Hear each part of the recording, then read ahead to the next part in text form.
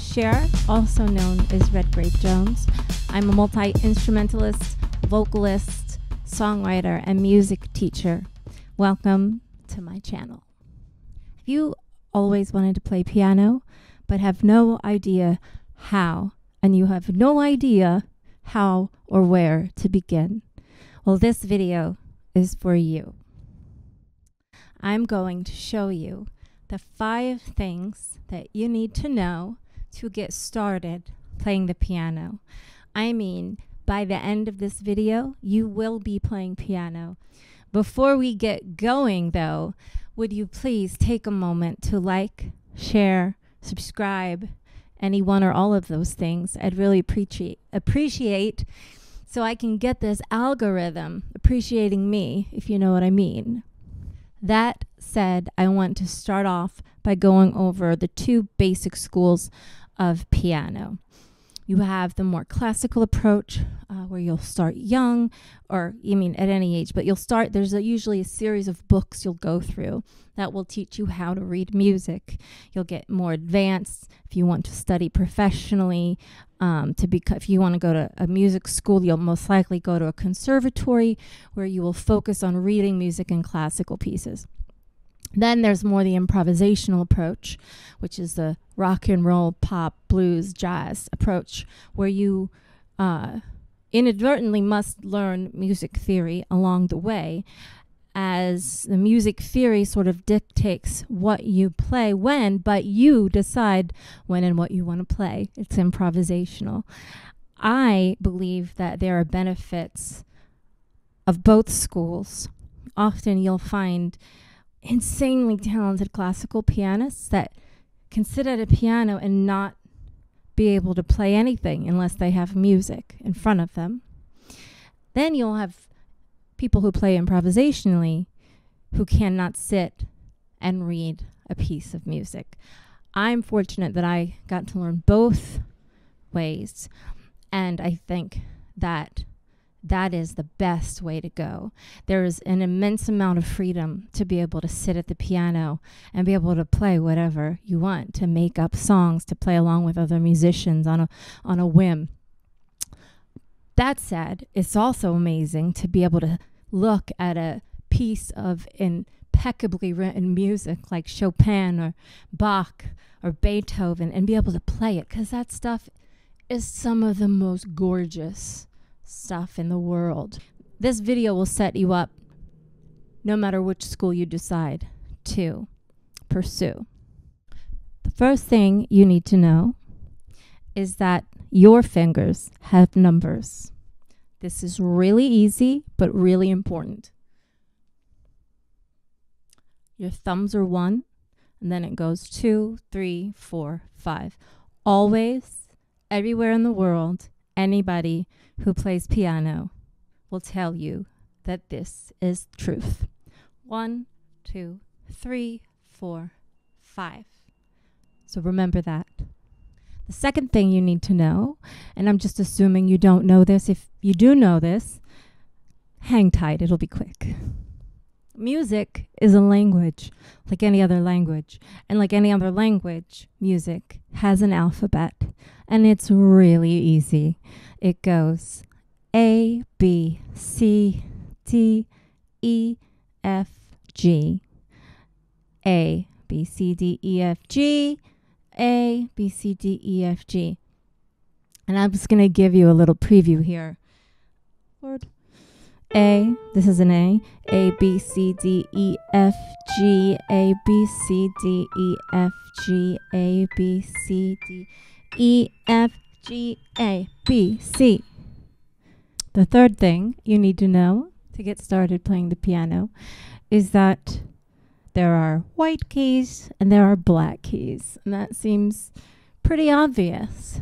But I want to point out that the black keys are in a pattern. And that pattern is 2. And then you'll see there's a little gap where there's actually 2 white keys. And then there's 3. And then there's 2 white keys. Then 2, and then 3, then 2, and then 3, and then 2, and then 3, 2, 3, 2, 3, 2, and 3. And that leads us to the fourth significant thing that you should know when starting to play piano, and that is finding middle C. If you can find middle C, you can find any other note on the piano. Here's what I mean. Find the group of 2 black keys that seems like it's right in the middle of the piano. Now, if you're using a smaller, like a keyboard, 64 key keyboard or 72, it still applies. You will see in the middle of the keyboard there'll be 2 black keys. This should sound like this. Ba, ba. So you go to the left of those 2 black keys. That is middle C. Now, if you go to a pair of 2 black keys anywhere on the piano and go to the left, you will find a C. Here's 2 black keys. I'm going to the left. That's a C. There's 2 black keys. I'm going to the left. That's a C. Now that I know that's a C, well, what's after C in the alphabet? D was after D, E, F, G was after G in the music alphabet. A, B, C. I want to double check. Maybe I'm doing the alphabet wrong. Well, let's see. There's 2 black keys. That is the white key right to the left of the 2 black keys. It's C. You can now find any note on the piano out of the white keys. The fourth thing you need to know when approaching the piano is what is important about middle C. Middle C, like I said, is in the middle of the piano. It sounds like this, and it's significant for a number of reasons. It is the dividing point from which the right hand plays and the left hand plays. I mean, this is all, there are exceptions to everything I'm saying, but this is the general rule. The left hand plays below middle C, the right hand plays above.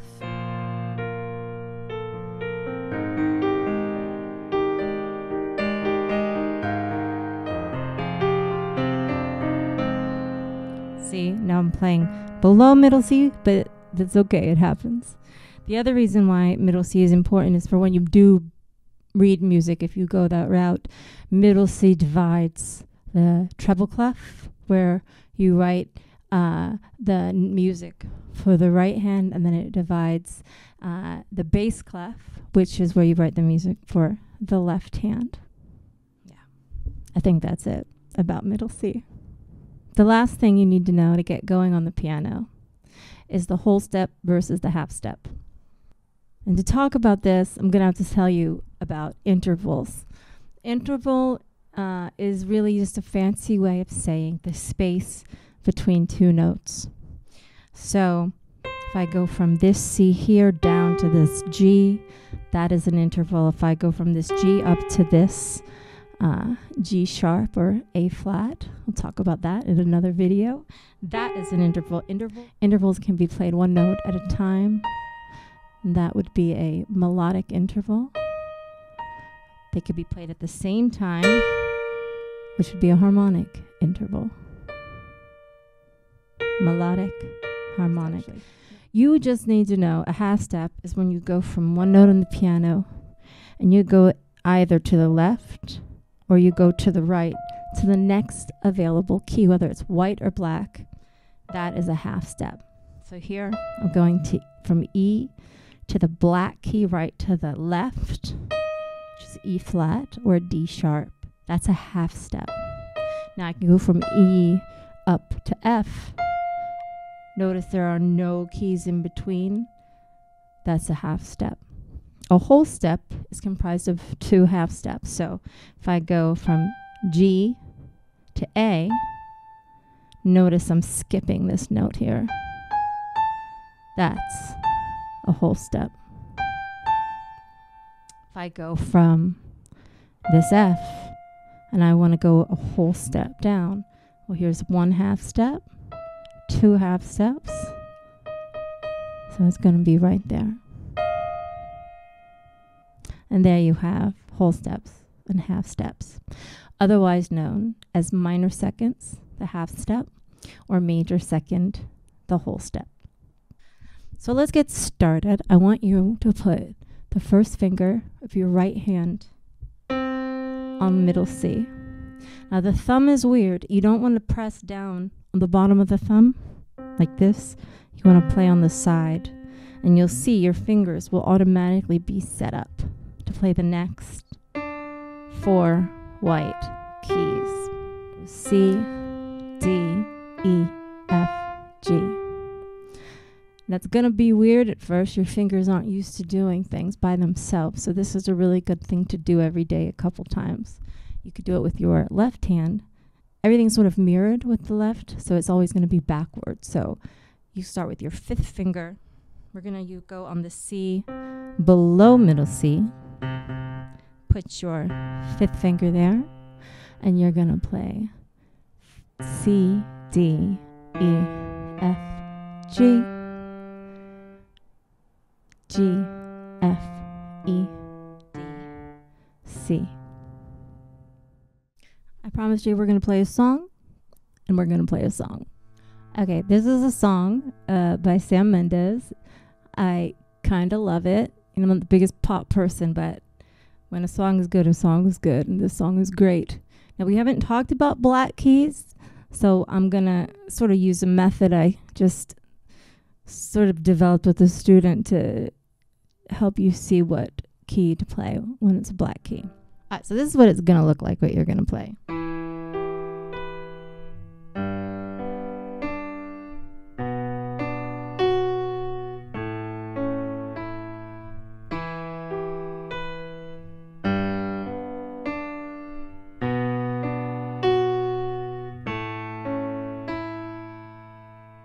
And I'll put a link to a diagram for this in the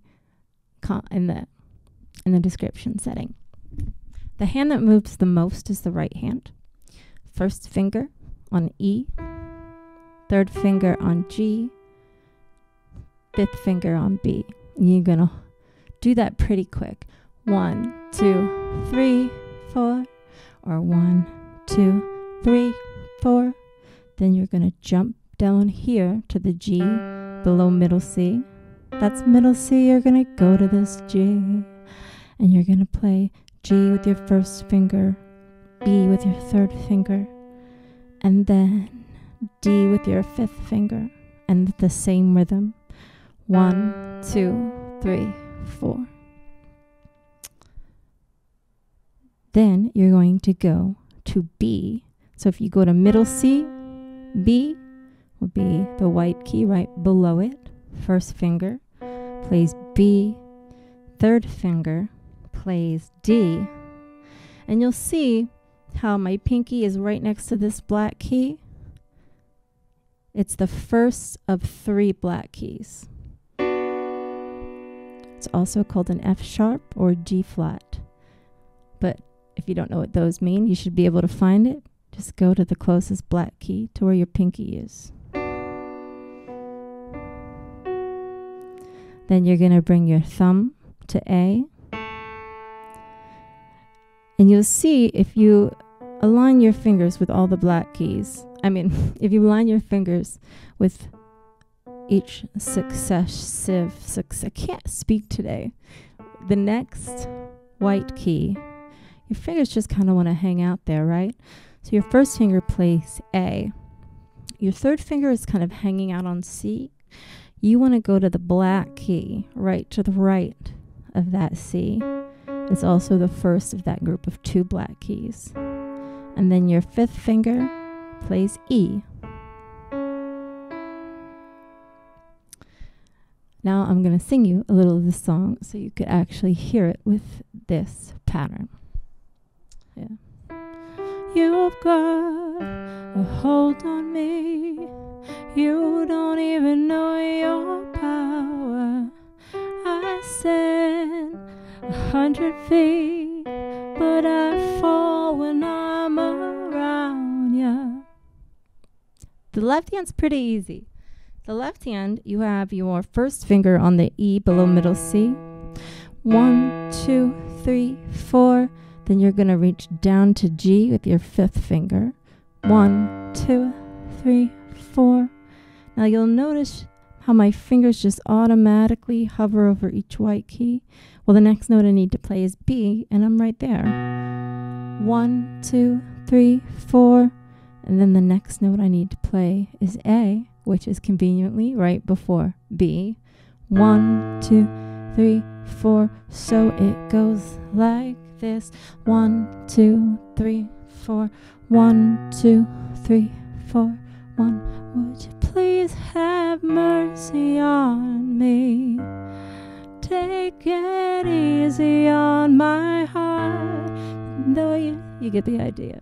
Well, I hope you found this video useful and helpful. If you have any questions, please leave them in the comments section below. I'll be expanding on this style of playing in more videos that I'll be releasing every Thursday. So please like, share, and subscribe if you found this information helpful and you'd like to hear more. I'll also be sharing with you along the way more of what I do musically, some of the songs I'm working on, how I work on my voice, how I work on piano. I've been learning guitar and bass, and I'll be sharing that with you too. So have a really lovely day. Thank you for being here.